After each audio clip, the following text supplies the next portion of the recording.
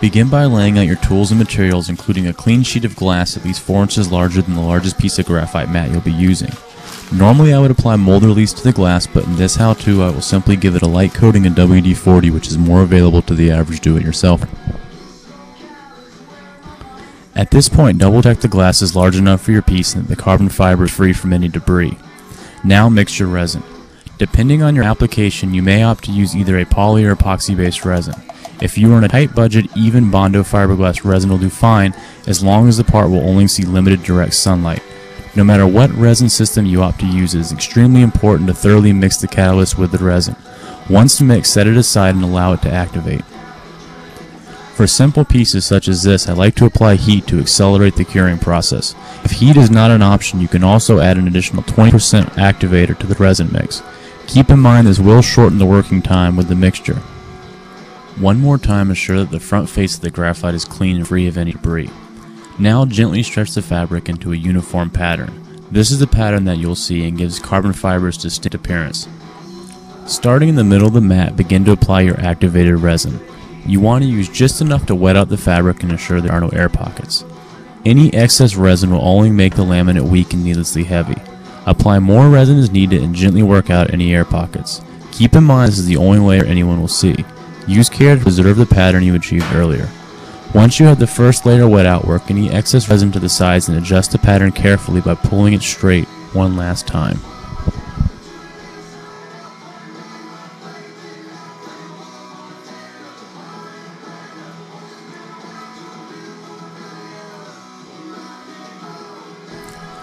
The second layer of graphite is applied in much the same way as the first, applying resin in the center and working at ensuring there are no air pockets.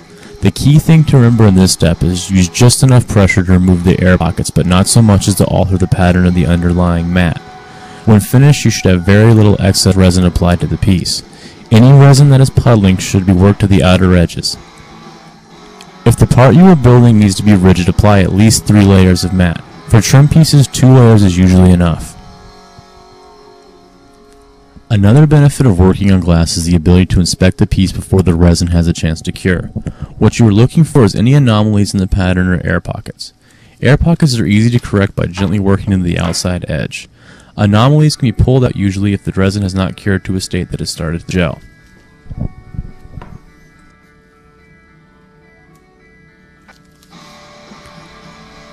Now apply a large block of wood or another piece of glass to the top of the laminate. This will ensure that in the curing process the mat stays in a uniform pattern as well as aid in removal of excess resin. Depending on the resin system you are using and the curing process you opted for, you will now need to wait anywhere from 15 minutes to 12 hours.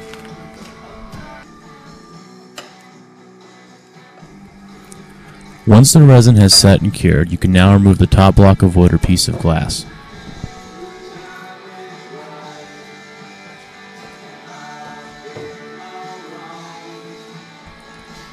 Before you peel up the laminate, I suggest trimming 3 sides of it. The 4th will remain untrimmed until after removal and will aid in peeling up off the glass without damaging any of the sides.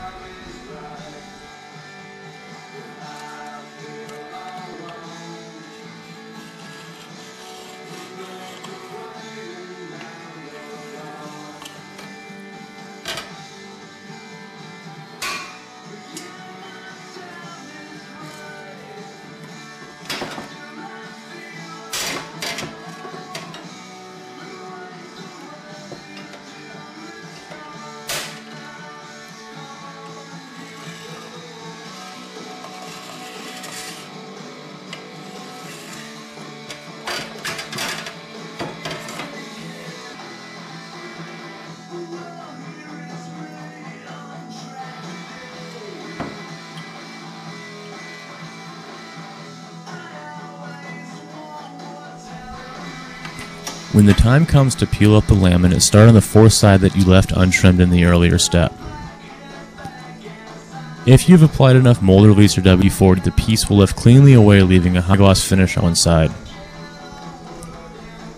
Until the laminate has had adequate time to fully cure, it will be somewhat flexible. This is the time frame that you should apply it to any object you want if the object has contour. Once the piece is cured, it will be completely rigid.